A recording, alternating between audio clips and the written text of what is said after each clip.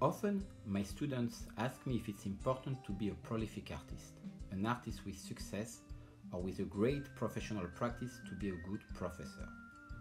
And I always answer the same thing.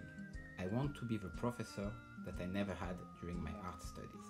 Colors, techniques, composition, how to make a medium, all that are things that you can easily learn, things that can be easily taught. But all the experience that you gain in your studio as an artist, all the graphical problems that you will face and solve are a priceless knowledge. As a teacher, I really want to share all this learning that I get during my career.